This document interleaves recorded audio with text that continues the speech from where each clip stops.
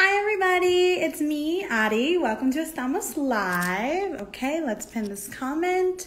We have an amazing show for you. I am so excited for everybody. It's going to be awesome.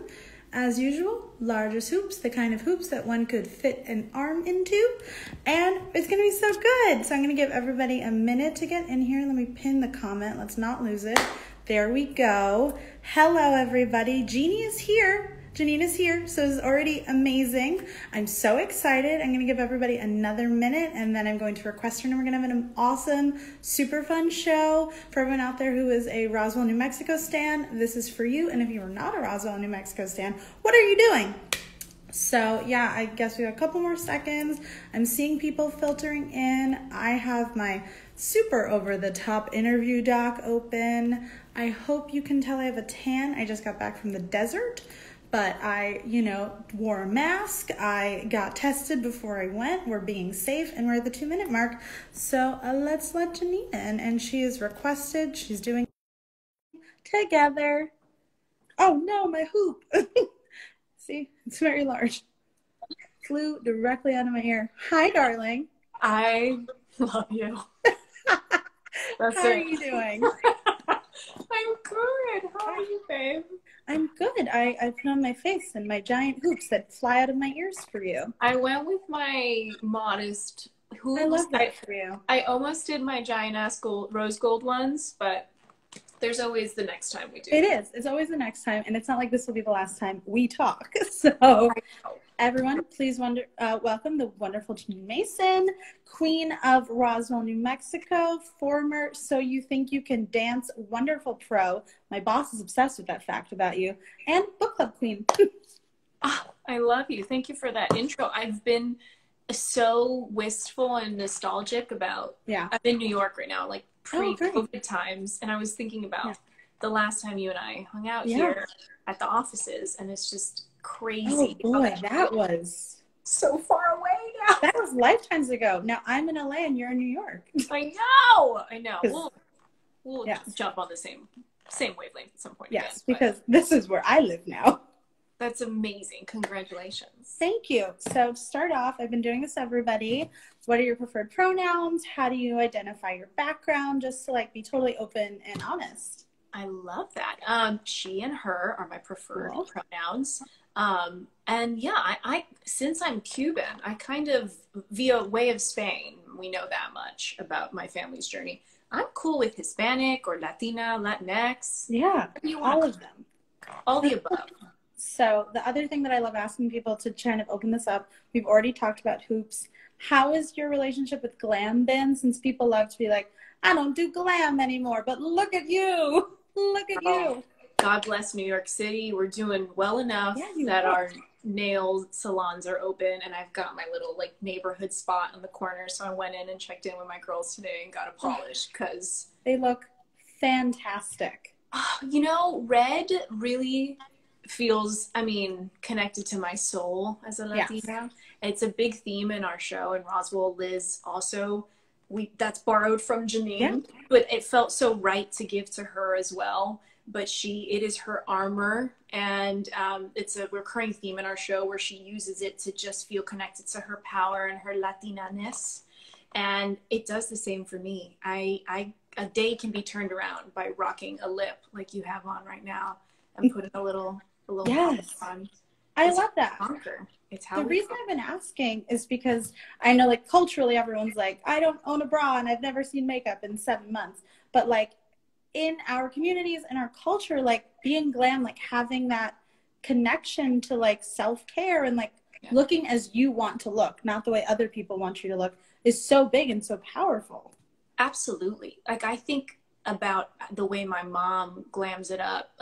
For her, it is 100% what she wants. She is that overdressed on any occasion versus underdressed ever. And for her, it's a point of pride. And I think it's more connected to her journey and as a woman and as a successful woman than maybe she even knows.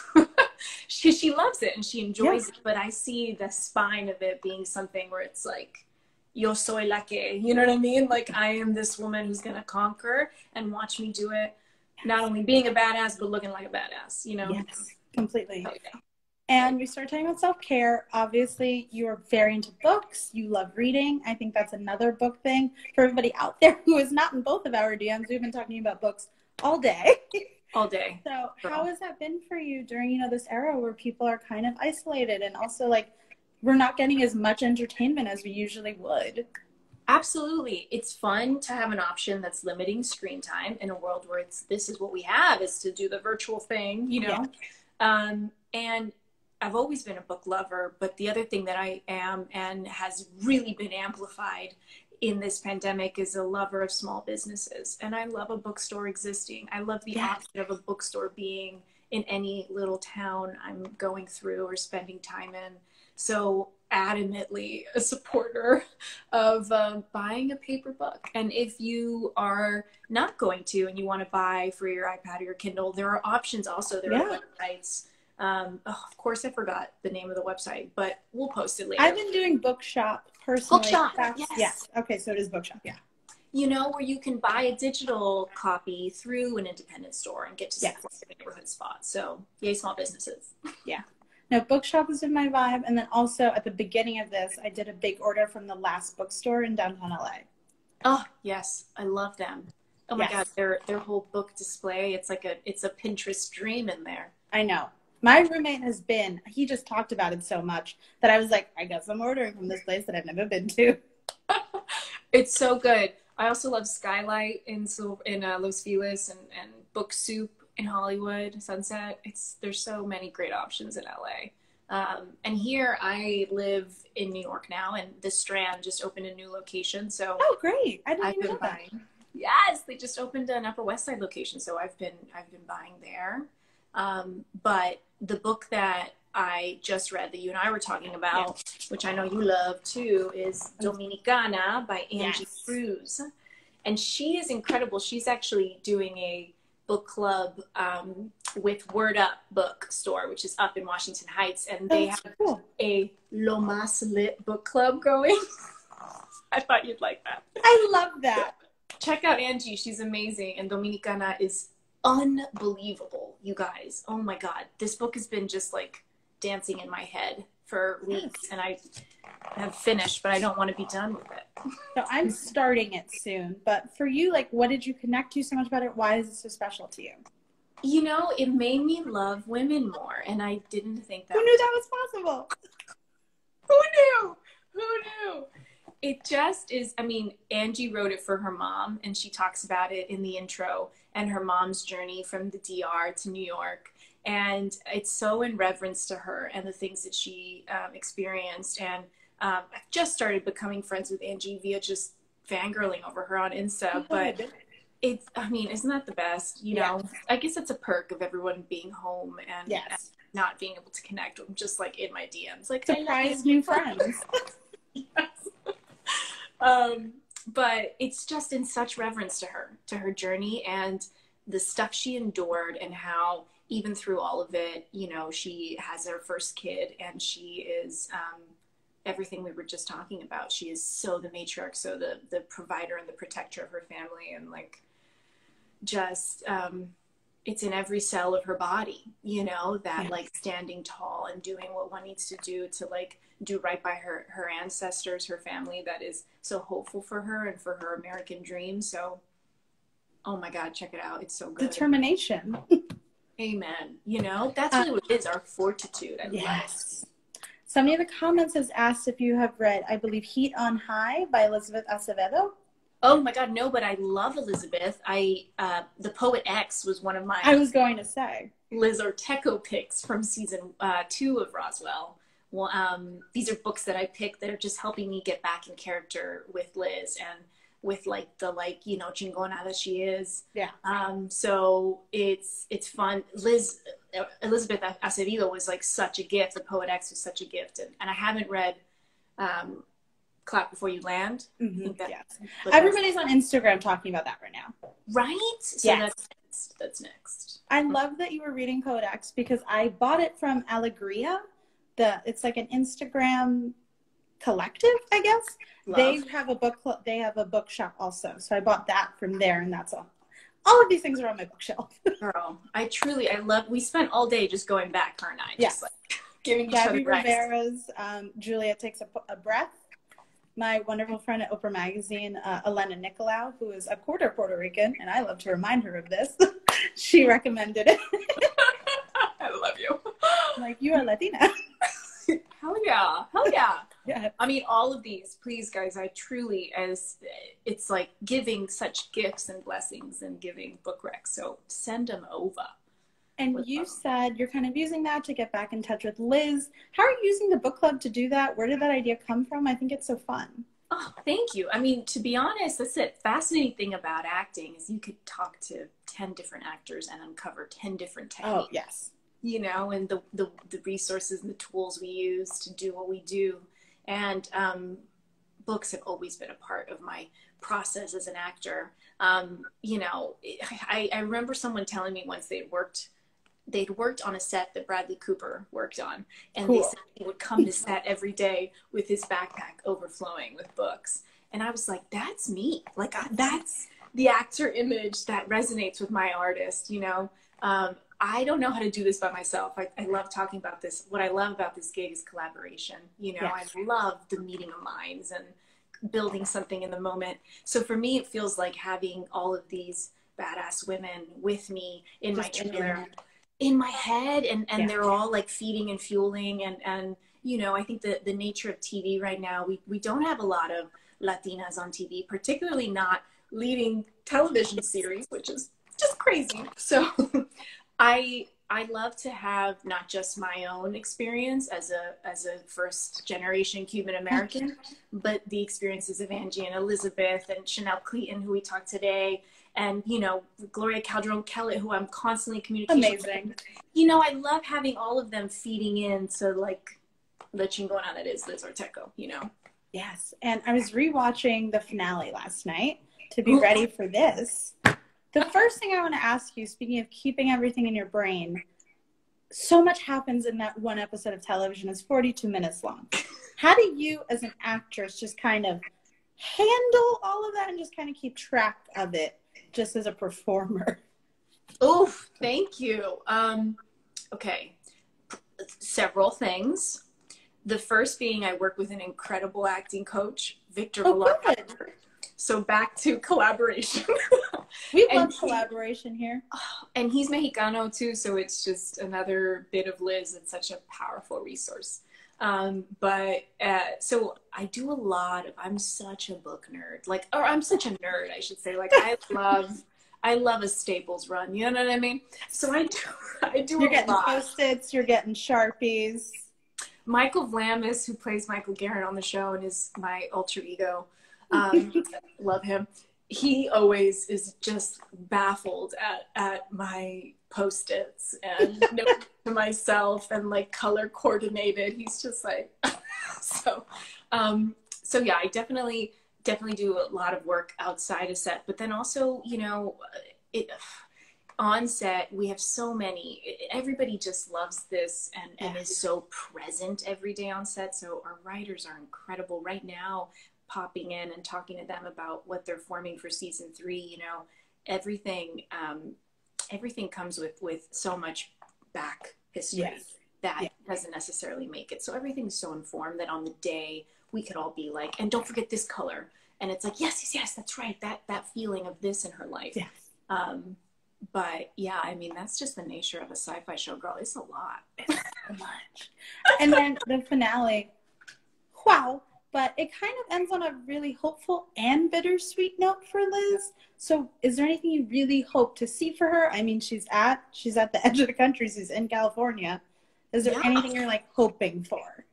You know, I think like off the top, well, first of all, what I loved about it is like, this is Liz's show, you know, and it's a show about aliens, but it's a show about a Mexican-American woman who feels so connected to her hometown and to taking care of her family and her mixed status family at that, where she feels so vulnerable.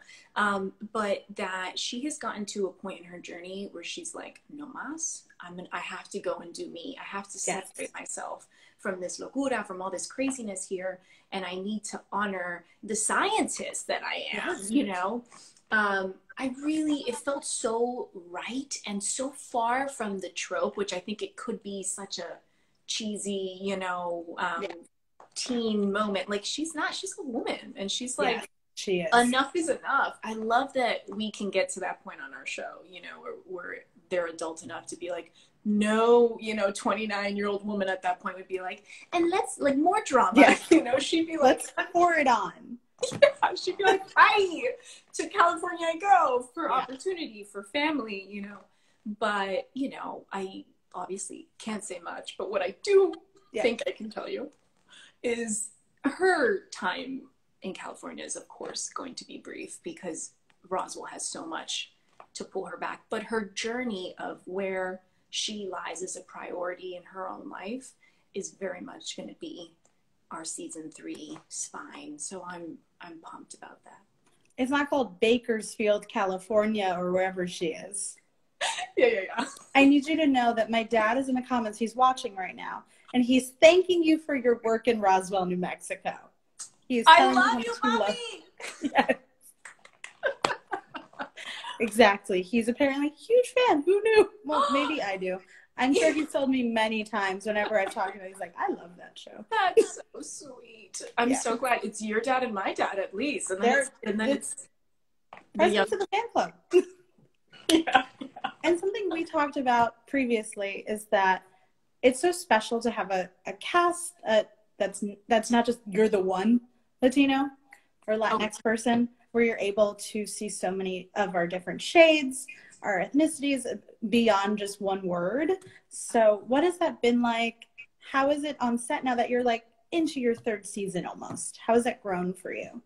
It's such a gift, and it's that thing where certain days it just really strikes you as how did I get here, and how is this so routine here? And it's just like a lovely little reminder. But you know, I had so many scenes with Michael Trevino, of course, who plays Kyle on our show, and he's an East LA guy, and Justina Adorno, who played Steph this past season, and it would just be the 3 of us, and we'd just be laughing and doing our, like, you know, Spanglish, and you just go like, this is so cool. And it's not what the scene isn't about, our you know, yes, and it's really amazing. And so I'm just, you know, I try to express as much gratitude to our team and to our amazing showrunner, Chris Hollier, as I can.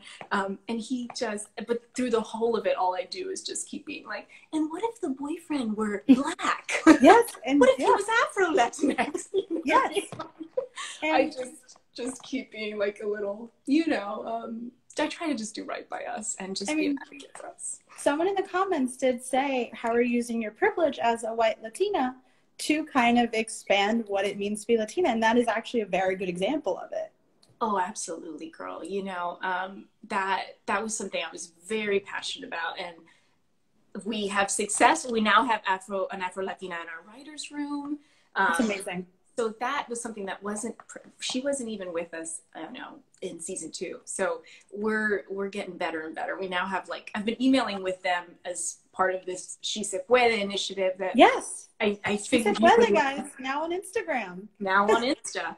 And I'm like, this is so cool. It's like the 4 of us emailing these Latina writers and my, sorry, babe, that was weird. And you're back. And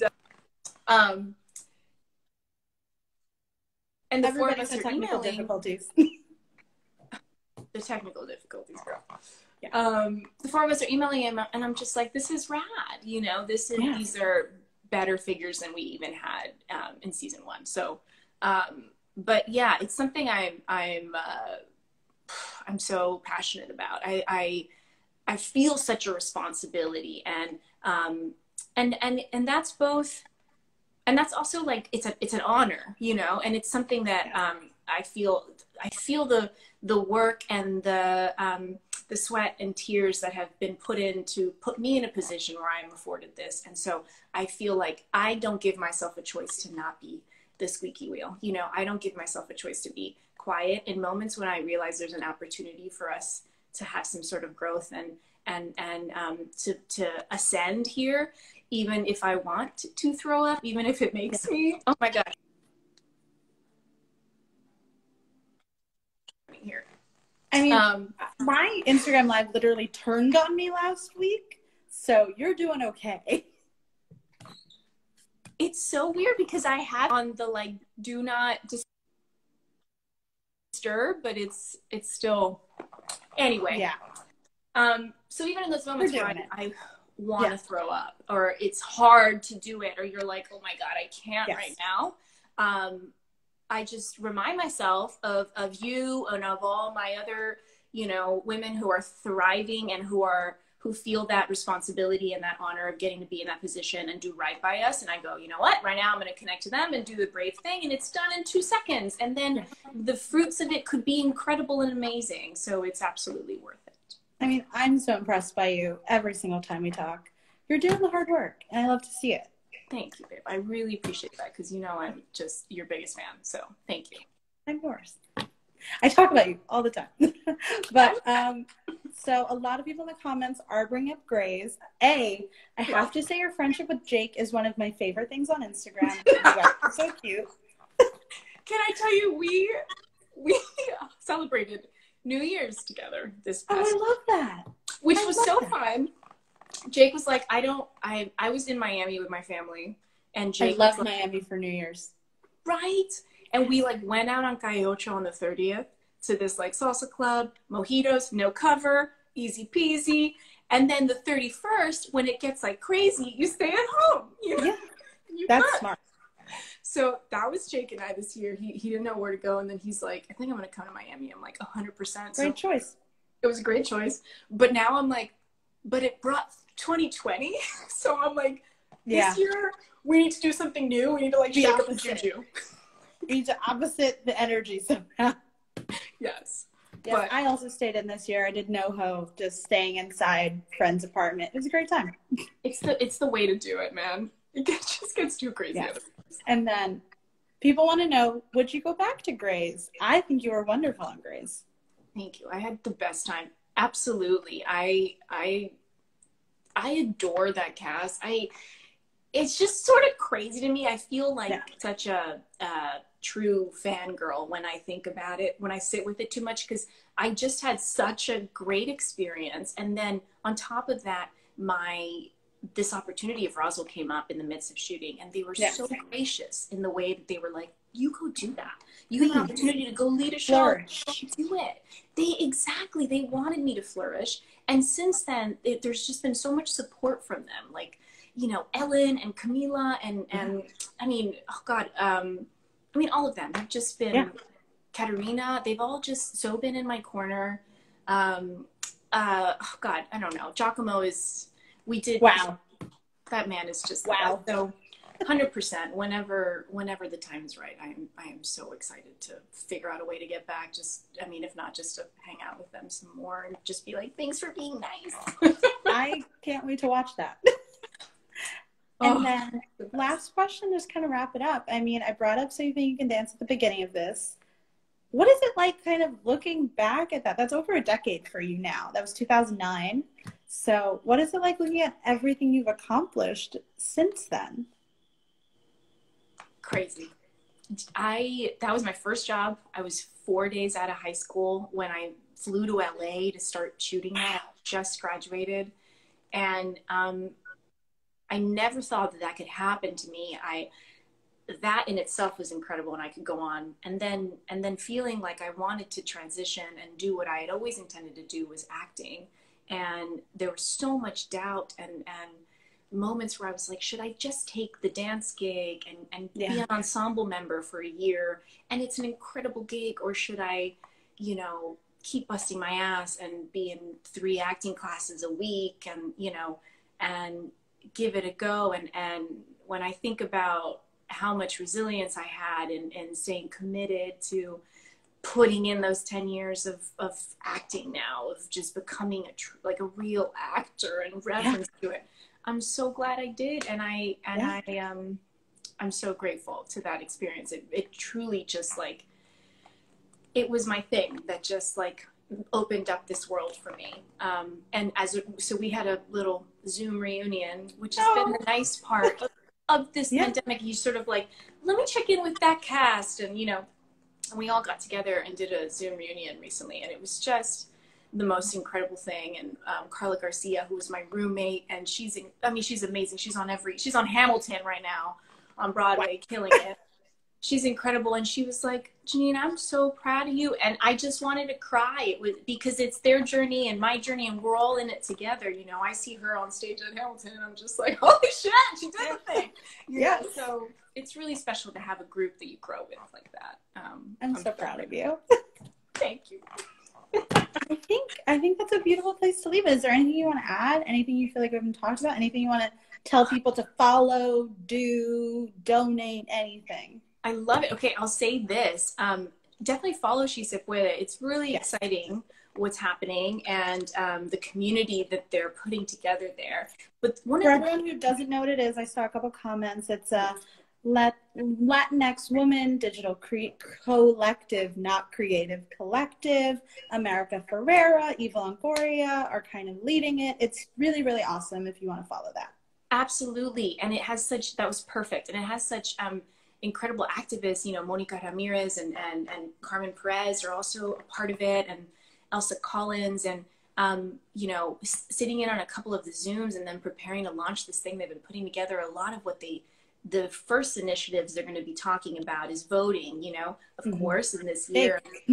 It's a big thing. And the big thing that we talked about, which I found fascinating, is how much nervousness and doubt people have in their ability to contribute to democracy and to put their vote in motion. And a lot of people feel such a hesitancy. I don't know enough about the issues. I don't know enough about the candidates, and that they write themselves out of being a part of it. And I know I have been guilty of that. And up until recently, really up until the last 5 years, have I really started to feel like, well, you know what, I do have an opinion on what's best for my community, but I need to tell you all that everybody has an opinion on what's best in their community because they are members of their community. So please know that there is no, you know, degree or years being active in community or whatever that qualifies you for voting. Because you exist in your community, you are qualified to vote. So please do. And as our wonderful Somos editor has pointed out, also follow Jeanine Somos if you haven't already, because we have so many great things planned for Latinx Heritage Month and far, far beyond that. So I think we need to support more, not just one. Absolutely. All of it. Yes. I love you guys. Kill me with the stuff you post on this account. You're trying. I'm trying. You're trying. Oh boy, I'm so excited for things that we're working on. I'm so excited for you. Also, you need to know, if you weren't reading the comments, a lot of people say they want you to be So You Think You Can Dance All-Star. They're rooting for it, so just so you know. Okay, I'll get my ass back in shape. We can figure it. You're doing great. You're kicking alien butt. I think you're ready to dance. Thank you. This was so fun, babe. I am sending you the biggest cross-country hug. Miss you. You're amazing. Thank you, everybody, for watching. Follow Jeanine and just have a good week. Be great. Have a great week, guys. Bye, darling. Mwah. Bye, babe. Bye. Stay safe.